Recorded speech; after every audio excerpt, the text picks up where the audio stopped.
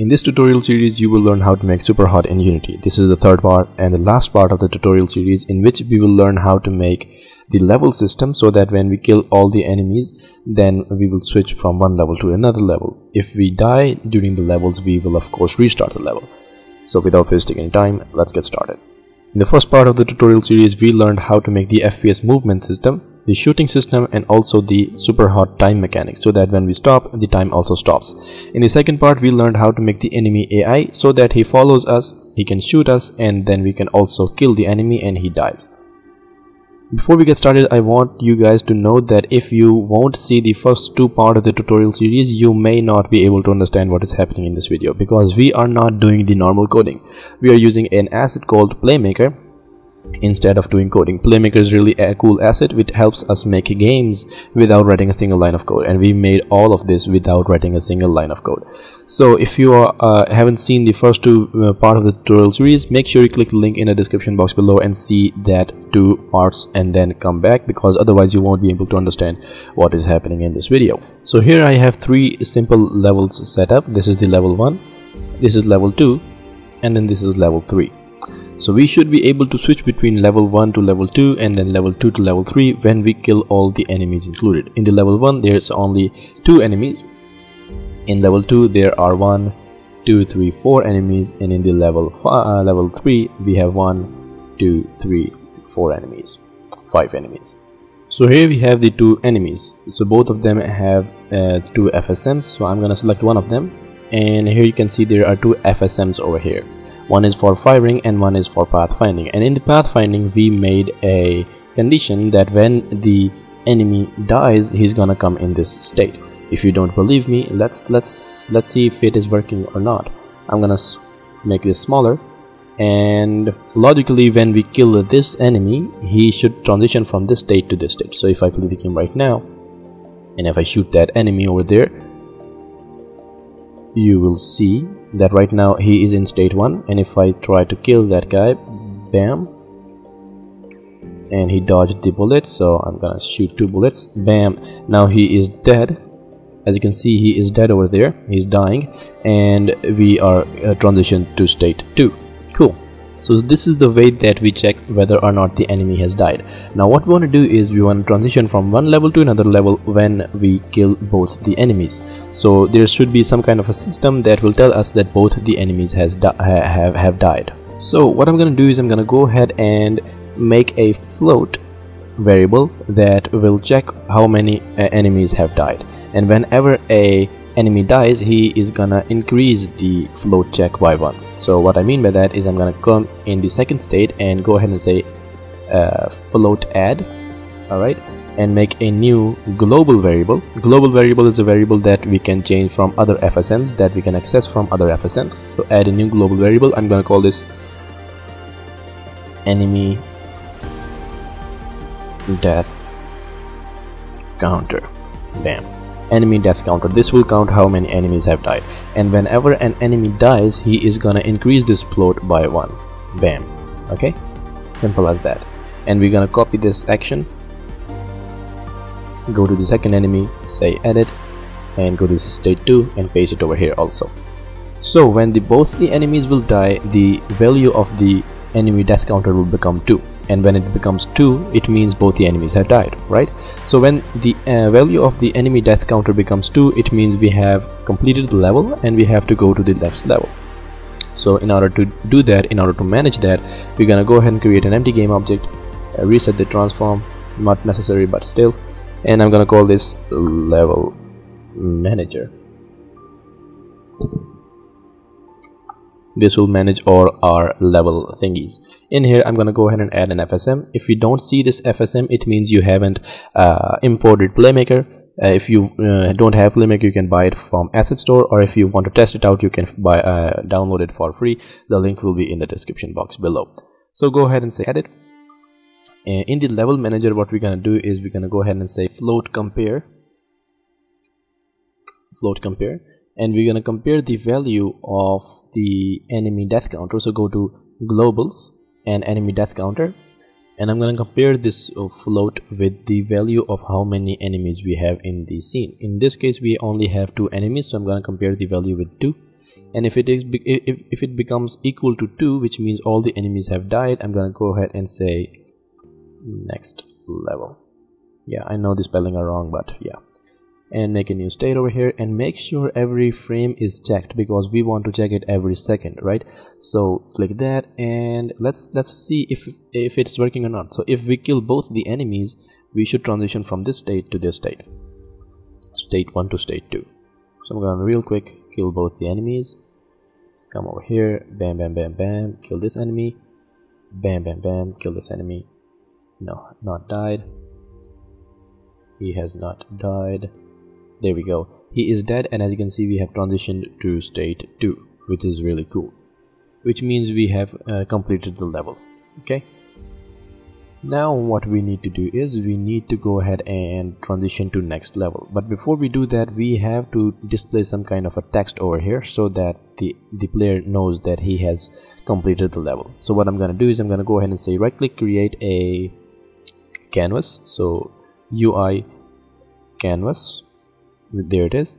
I already have it, so I'm not gonna create it again. And in there we're gonna go ahead and say UI and panel, I guess. So panel, and as you can see it makes this kind of a panel thingy. I'm gonna press F and zoom out. This is the thing. We're gonna increase and decrease the opacity to make it white and black. And in the panel I'm gonna go ahead and say UI text, and the text will say level complete. Simple as that. And I'm gonna go ahead and make the text a little bigger by making it bigger from here, and then also selecting the whole text and increasing the font size, just like that.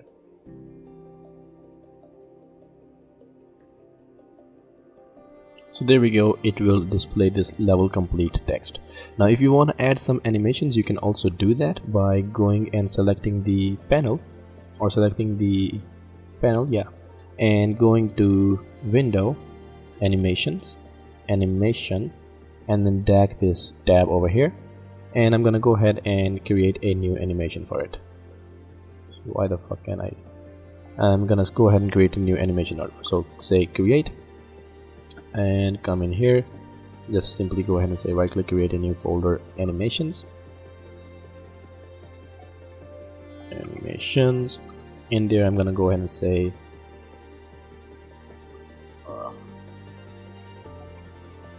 level complete. This will be the name of the animation. So hit OK, and then start the recording button, and I'm gonna go ahead and set the opacity to 0, and also select the text and set the opacity to 0 too. There we go. And then as the time passes, let's say 5 seconds or whatever, no, not 5 seconds, just 0.10 seconds, and then increase the opacity all the way up, and increase the opacity a little bit up, somewhat over here. So now you can see, if you come back, there's little animation, and I'm gonna go ahead and make it like that, so it eases in, and it all depends on you. So I'm gonna go ahead and set it to like this. Bam. Cool. So this is simple animation working, and I'm gonna duplicate this, Control C, Control V, and make them up to 1 second. So this is a 1 second animation. I can increase it to 130. Yeah, good. So this will be the animation that will display, and then we will transition to the next level. Cool. Now what we're gonna do is I'm gonna go ahead and come in here and select the animations, select the main animation, and say don't loop time, because we don't want it to loop again and again and again. And then we are also gonna go ahead and disable that. So when the game starts, we are gonna deactivate that, and I'm gonna call this level complete text. There we go. And then what we're gonna do is we're gonna go to level manager and say edit, and in the state 2 we're gonna say activate game object, specify the game object, and we're gonna activate the level complete text, activate that. So now if you play the game, you will see that when we kill both the enemies, there will be an animation playing. Kill this enemy, kill that enemy, and as you can see, level complete text over here. And now after some time we should be able to transition to the next level. So what we're gonna do is we're gonna go to the level manager, and in here, after we display the text, we're gonna go ahead and say wait for, I don't know, 3 seconds, so that the player cheers up, so that he has completed the level. Then we're gonna say next level, make a new state, and in here we're gonna say load level.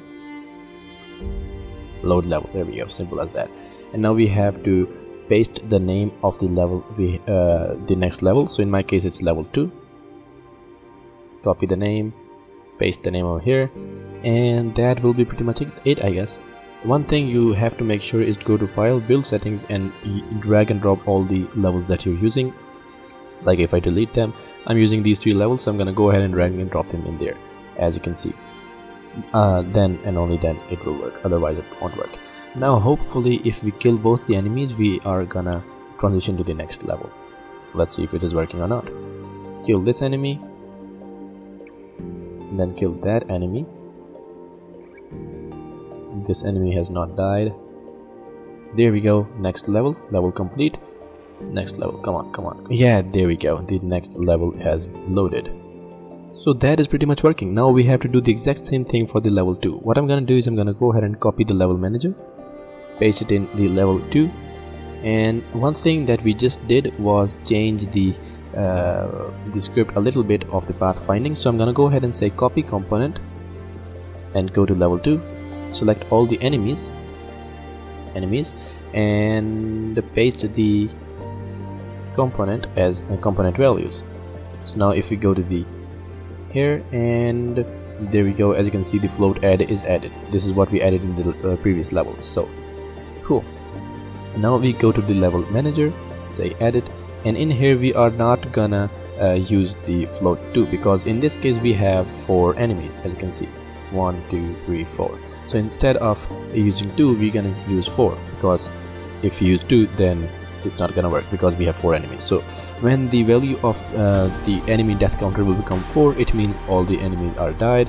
We're gonna go and come in here, and there is no element of the text, we have to also copy that one, and then we're gonna wait for 3, and we're gonna go to level 3. Here we go.